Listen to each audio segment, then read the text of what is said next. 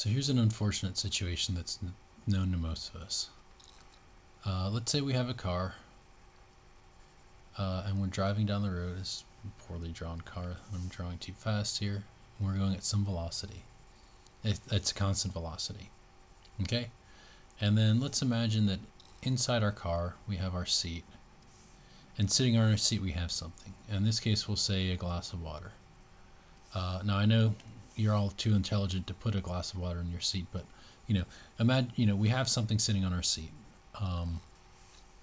as we're driving our car, and so there'll be some bumps from the road, but let's say we're on a pretty good highway.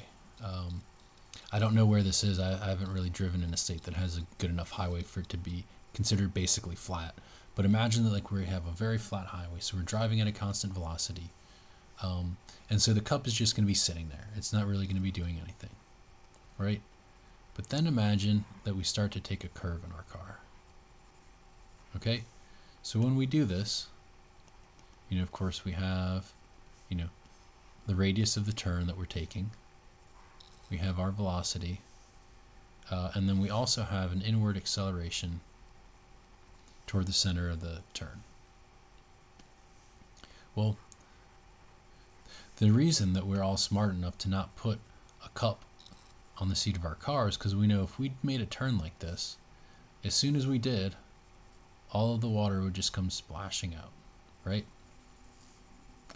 And what seems to happen is it seems like, from everything that we've talked about in this class so far, well, if it's moving to the right, then it seems like there must be some force, F, pushing it to the right to knock it over.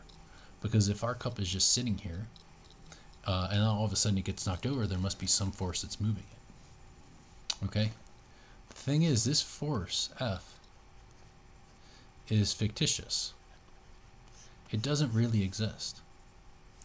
Right? What's really happening is we have a cup that's sitting here in our car. As we turn, the cup still wants to go at the current velocity that we're moving at. So it's trying to move in this direction.